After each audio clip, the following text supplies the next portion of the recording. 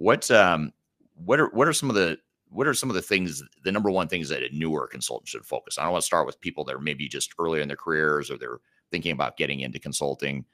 There's so much to think about as a consultant. There's so much you feel like you need to learn from a Yeah. technical hard skill set to some of the intangibles. What if you had to pick one thing, if I'm a new consultant, what's that one piece of advice or that one skill set that you think is important? Well, and not to expand the question, but you have to kind of split it into two parts, I think. There are those who are looking to join a consultancy and kind of what is that number one thing? And then there's once you're there and you started, what's the one thing? I think going into an organization, organizations, I believe, look either primarily at skill set and skill set fit or culture and cultural fit.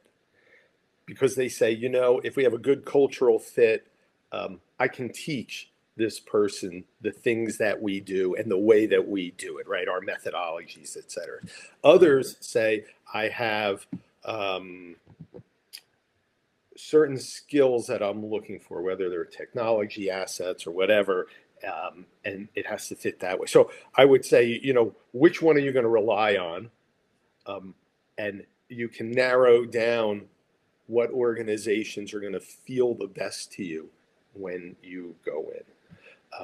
And then I think once you're in, what makes you successful, at least in the beginning, there are things that make you successful later, is listen. Do a lot of listening. Listen to clients, listen to people who have been there for a while. Share your opinions, but listen. There's a lot to learn. Consulting, I believe, is very nuanced. And one of the things that always got me when I was, I guess, a younger consultant was we would see new people who were coming in and we would talk to them about consulting and they would say, I've worked with 1 million consultants. I know consulting. That is not true. I religiously go to the dentist every 6 months. I know exactly what every one of those tools on that tray does.